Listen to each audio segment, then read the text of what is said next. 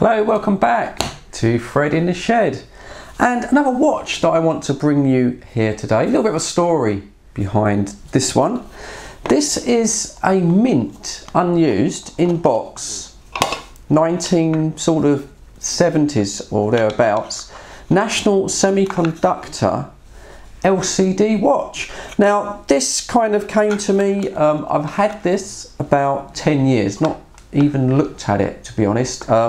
Basically I bought a camera from a guy that was doing a house clearance, and then one of his other listings was this brand new in box 1970s National Semiconductor watch, and I put a bid on it. It was 99 pence. You know, it's one of those things where you put on, completely forget about it, and I won it. And then it came to me, and I completely sort of just put it into a drawer. Wasn't really interested in it at the time, but I did know that it was looking pretty much as new, and I did, by the look of it, oh there we go, it looks like I did take the battery out, which was a sort of sensible precaution, shall we like. So I mean, here it is, National Semiconductor, I mean an American company of course, founded I think around about 1959, and yeah, I mean obviously making electronic sort of components. I believe they were sort of become quite famous because of the sort of chips that they put into the first IBM sort of PCs. I think that's what launched them on the sort of road of success. But they tried lots of different sort of other markets, and yeah, I think they lasted to about 2011. By that stage I think they had about 6,000 employees, and eventually they were bought out by Texas Instruments, which was, you know, a bit of a shame, but the sort of spirit of the company has lived on. So this watch in itself, yeah, I remember when I sort of first got this, I mean it is literally in brand new condition. Very difficult to date this watch. I have looked on the internet, there are sort of a few of these watches about. It seems they sort of kept this style of watch going for quite a few years, and also like National Semiconductor, like a lot of other manufacturers, basically just sort of, you know, jumped in on the bandwagon of the LED watches when they first launched in the early 70s.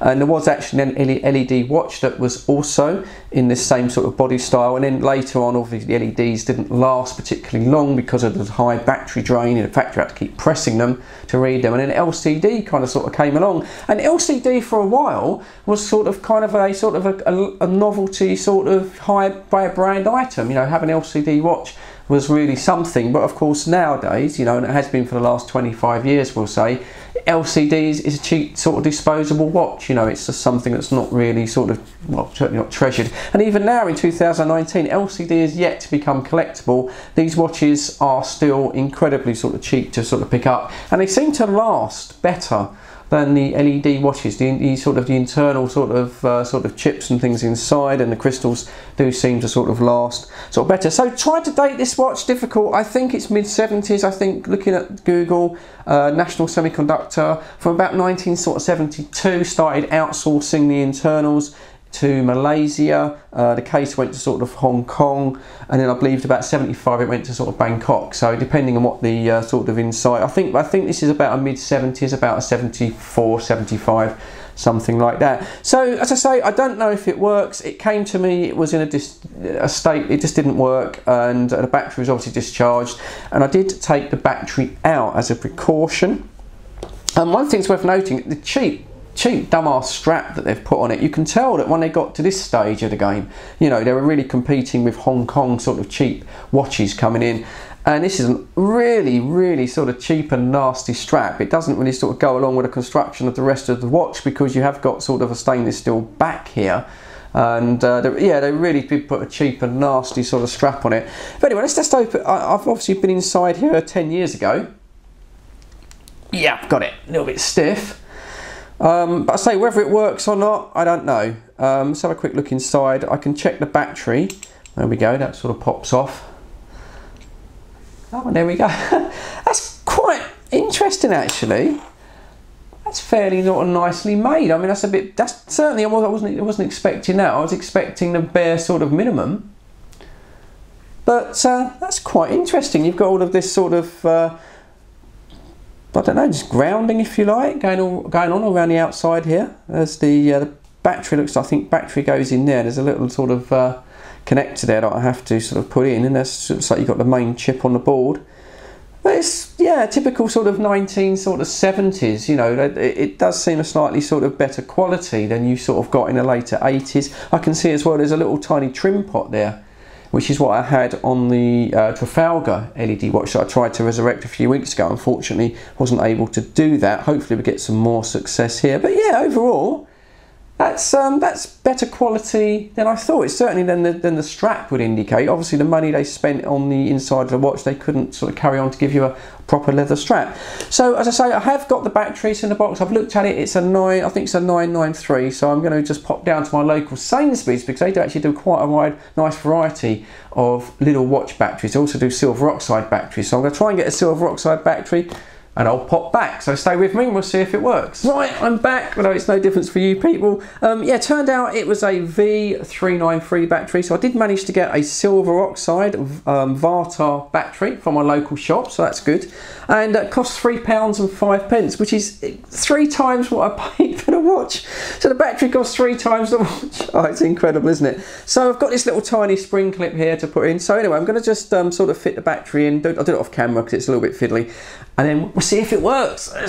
Fingers crossed. Everything's crossed. Let's hope it works. And anyway, let's do that. Right, that's the battery. And that was a little bit more sort of fiddly than it needed to be, really. I don't know why they didn't have that connected.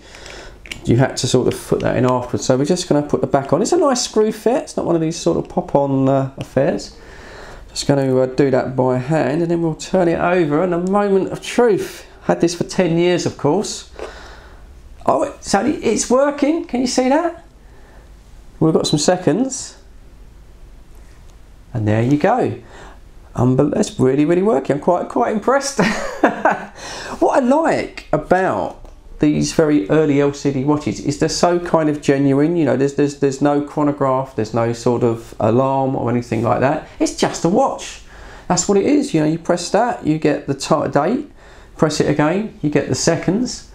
And that takes you back to the time. So I'm just going to set it to the sort of today's time. So of course with these old watches, the same as the LED ones, you had to use a sort of a biro pen there just to sort of push it into the side. That goes to there. I won't bother with a date. There we go. And that goes to the time. So it does take a time. You had to be a bit patient back in the day. We are talking 40 years ago, of course, but it does take a bit of a time to set it. So we'll do about 24, then press that again, and then I think it will. So it's 9:24, and I think to start the actual watch working, we just have to press that through the date, and then it starts, and it goes. So I mean, there you go. I mean, it's 40 years old, at least 40 years old.